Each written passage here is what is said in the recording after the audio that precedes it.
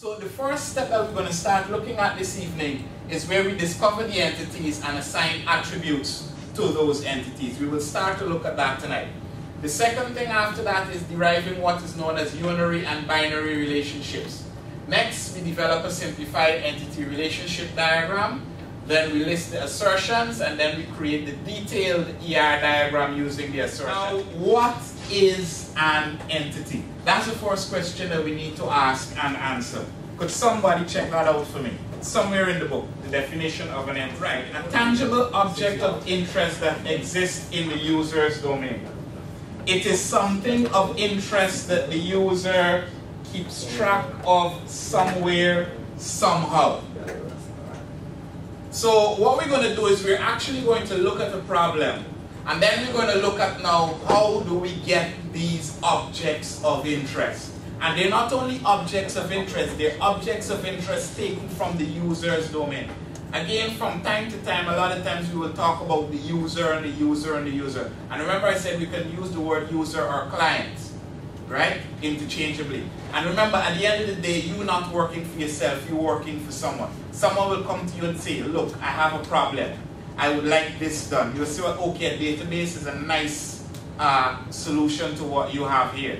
And you have to take words, or you have to use the vocabulary from their domain. You can't just do your own thing and just say, well, okay, well, I have a table 1, a table 2, a table 3. What is table 1? It's always nicer to use stuff from the user's domain. And also it helps in creating an appropriate solution. And after that, we will assign the attributes to each entity. We will also talk about attributes. But very quickly, what do we say an attribute is here? The attribute describes the characteristics of the entity. It is a property of the entity. Right? Now, when we look at the problem in a little while, you will see the difference between the attribute and the entity. And it's very easy to get them confused. Very, very easy. Now, let's first of all have a look at the first problem that we have. I call this here case study 1, and that is on page 15. Let's have a look at it. Lecturers at the community college want an application that will help them to keep track of the students they're advising and how far along they are in their degree completion. They primarily want to know which lecturers advise which students and which students register for which courses. They also want to know when the student registered for a course and what grade they got. Users must log in to gain access, and the application must keep track of login.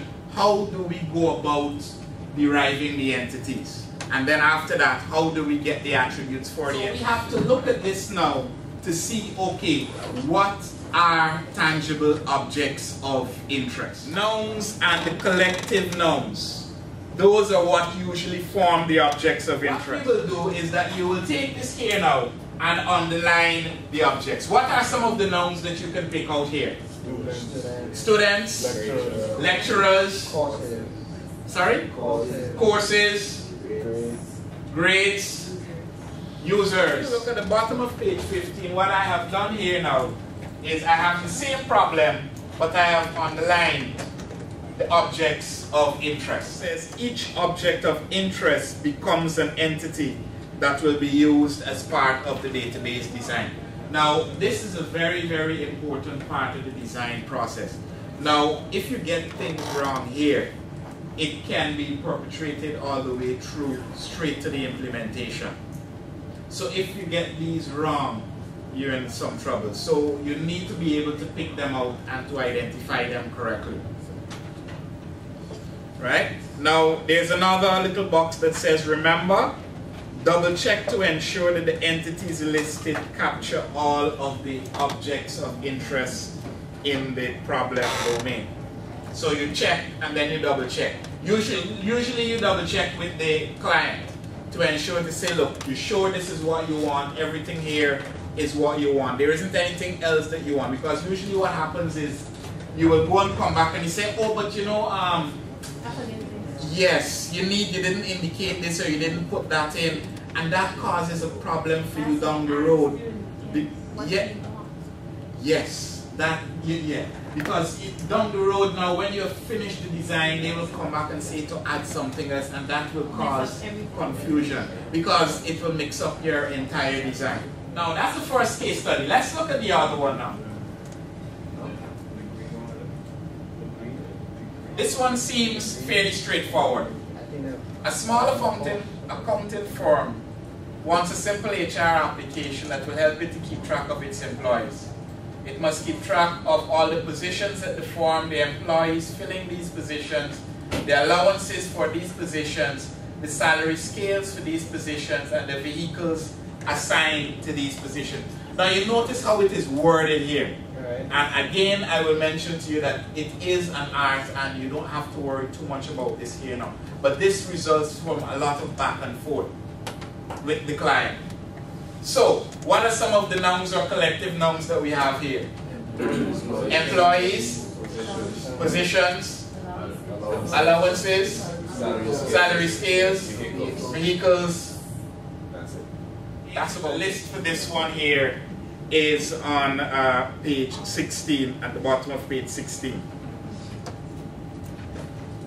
And again, remember, double check to ensure that they capture everything from the problem domain. That is, you have to take this here, take it back to the user and say, these are all the things you want to capture, right? You don't want me to store information about anything else. That's right, are you sure? Yes. That's right. You sure? Yes. Because remember, after you finish here and you move forward, it's going to be difficult to come back and make changes. Okay? Now there's another case study in the book that you can look at during your own time. That one is a little more complicated. Okay, so we move on now to page 18. And that talks about assigning attributes to each of the entities that were discovered. Again, I lay out the steps. Right? But first of all, we have to talk about attributes. Now, what is an attribute? What did I define an attribute as? A characteristic. And what, let's say, is a characteristic of an entity? Another word for characteristic is what? What's the other word that I use? Property. Property. The property, yes, it's there. Yeah? So let's take employee or employees, for example. What are some of the characteristics of the employee? Again, you have to look back to the client. What are some of the things about the employee the client wants to capture? And you always have to bear that in mind. Because you will be thinking, okay, sex, age, date of birth, and a whole host of height, weight.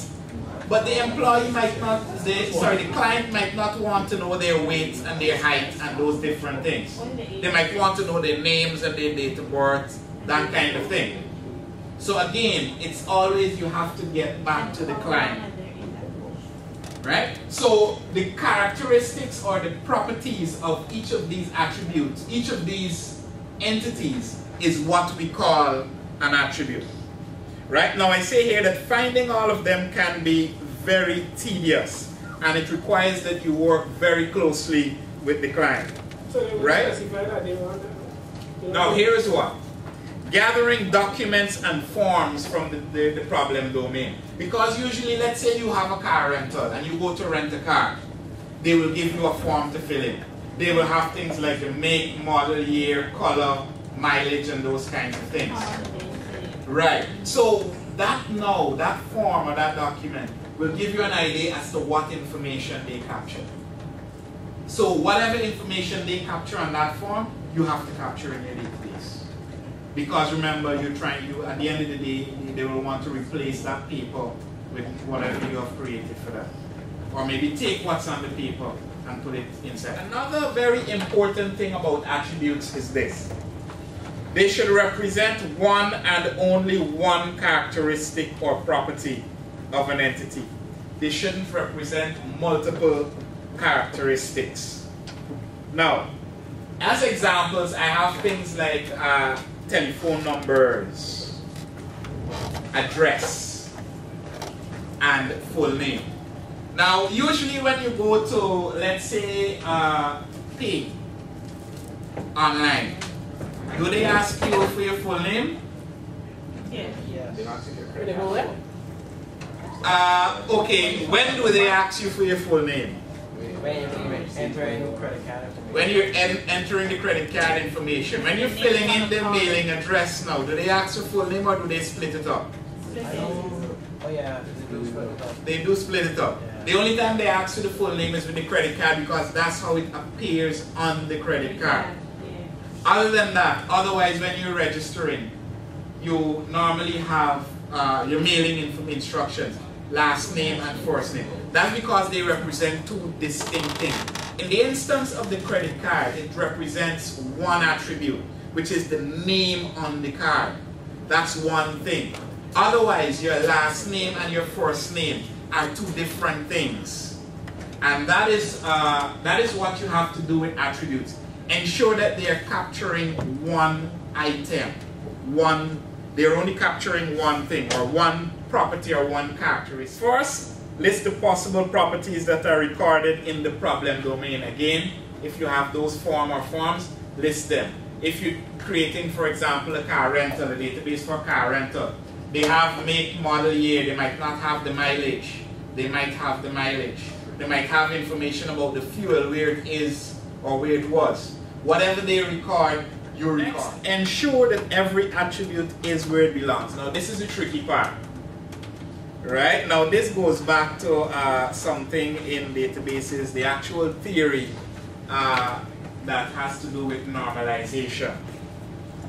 And that is the part where you ensure that every attribute is where that attribute is supposed to be. What you need to do is take each one of these and see that it belongs only in that column or in that particular column there.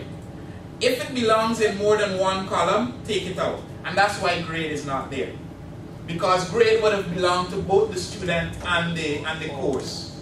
So whatever is in there should belong to there and there alone. That column or that entity and that entity only. These are the bare bones, these are the basics that we need. Now, a lot of times for entities, they will have a name and a description. But those two words, name and description, down the line they can give you problems.